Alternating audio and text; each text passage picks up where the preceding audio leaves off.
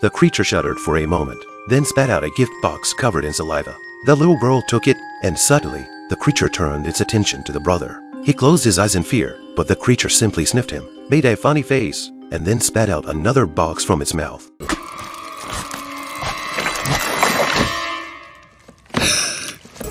Finally, the creature said to them, "Stay good,"